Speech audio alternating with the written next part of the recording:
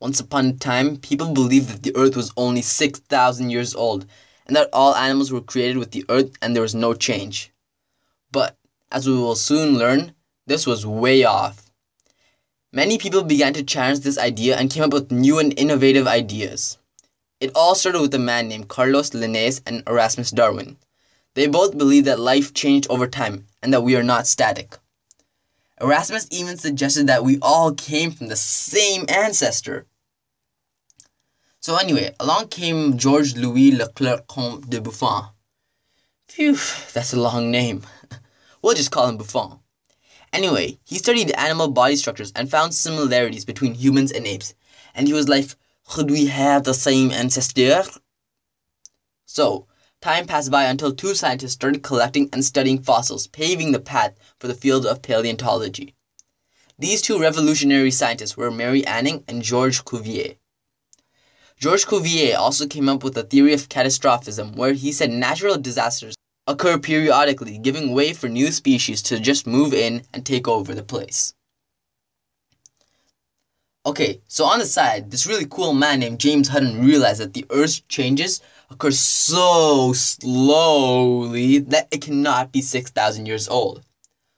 So, this really cool guy called Charles Lyell was like, that's a dope idea, Hutton, and said catastrophism made no sense. He then came up with the theory of uniformitarianism. This basically said that slow and subtle changes over time create a substantial change that we could see.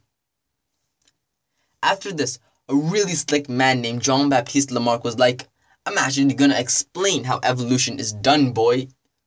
Lamarck thought about it and came up with this really cool idea, which was way off, but he didn't know that.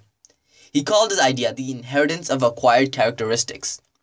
This basically said that traits can be acquired during an organism's life and can then be passed on to their offsprings. He also suggested the idea of use and disuse, which basically stated that organs not used by an organism will eventually disappear. Well, this was a swell idea, but then came the revolutionary English genius, Charles Darwin. Bleh. And he was like, step aside, suckers, and let me show you how science is actually done. Charles Darwin was an English naturalist and geologist best known for his contributions to the theory of evolution. In his early years, Darwin started off by studying to be a medical doctor, but the sight of blood made him sick. Later on, he followed his passion for nature and went on a voyage on the Beagle where he played the role of a naturalist. Over the course of the trip, Darwin collected a variety of natural specimens, and upon his return, he began to write up his findings in his journal. This was where Darwin began to develop a theory about the origin of living things and creating the theory of evolution.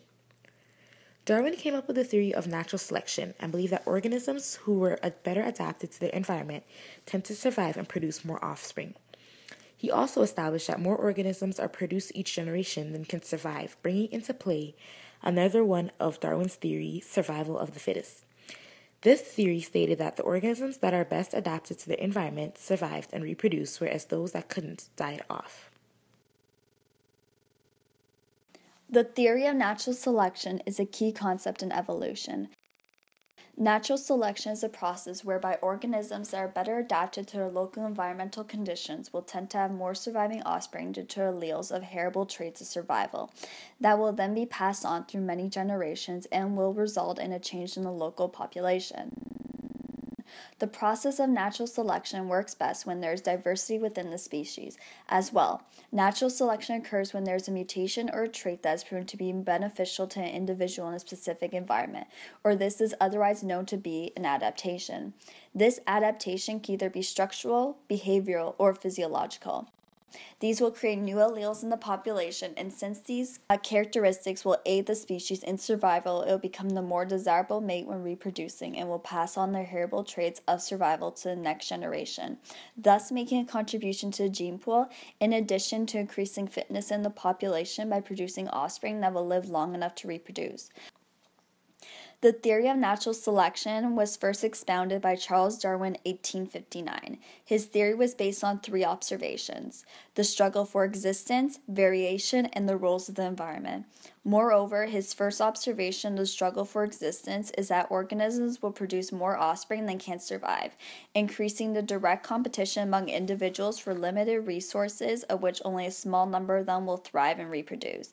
Subsequently, his observation was coined with the phrase survival of the fittest by John Spencer, which is an idea that organisms that are the most fittest will win the struggle for survival and produce the most offspring. Darwin was able to observe all these during his 5-year voyage on the British survey ship, the HMS Beagle, as the ship's naturalist by keeping a fossil record of over 15,000 specimens. Natural selection works by a population having a wide range of phenotypes and genotypes. Selective forces such as competition and predation can affect a population. Since a single allele can produce a selective advantage to an organism, those individuals are more favorable than the rest. There are 4 types of natural selection that affect the frequency of heritable traits. They are stabilizing selection, directional selection, disruptive selection, and sexual selection. Stabilizing selection is a natural selection that causes an increase in genetic diversity and favors the most common phenotype. Thus, most traits do not change dramatically over time. Directional selection is a natural selection that favors the extreme phenotypes and causes the allele frequency to shift and favor the dominant alleles over the recessive ones. Disrupted or diversifying selection is a natural selection that favors the extreme phenotypes as well, but in this population it can cause for the elimination of the intermediate or common phenotypes. Sexual selection is a natural selection for mating. It is based on competition between males in which the females will make the choice of who they'll mate with. Therefore, overall, natural selection does lead to evolutionary change because it increases the frequency of the advantage traits that aid individuals in survival to be passed on to the next generation, resulting in change in the population. Clinton Richard Dawkins is an English ethologist, evolutionary biologist, and writer born in Nairobi, British Kenya on March 26, 1941. Both his parents shared an interest in natural science and responded to Dawkins' questions in scientific terms. He is an old member of New College, Oxford, and was a professor in the University of Oxford for Public Understanding of Science from 1995 to 2008.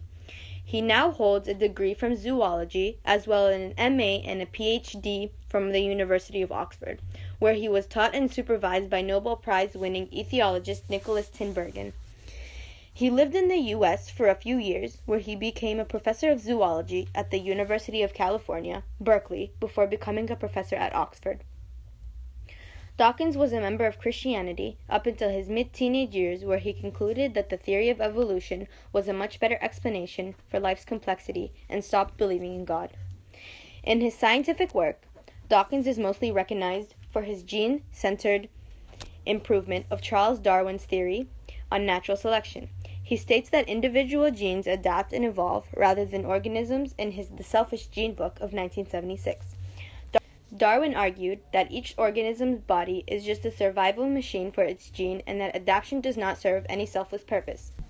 Although Dawkins is mostly famous for his significant scientific concept in the selfish gene theory, he is also very well known for his openly anti-religious views.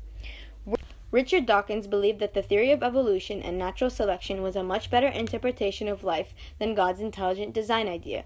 In February 2012, Professor Dawkins identified himself as agnostic rather than an atheist in a debate with Archbishop of Canterbury, Rowan Williams.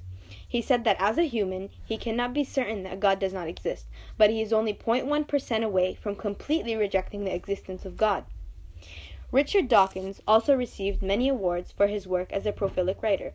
Among his most popular books are The Selfish Gene, which is translated into over 20 languages, The Blind Watchmaker, winner of the Royal Society of Literature Award and the Los Angeles Times Prize in 1987, and The God Delusion, which sold over 2 million copies in its English version alone.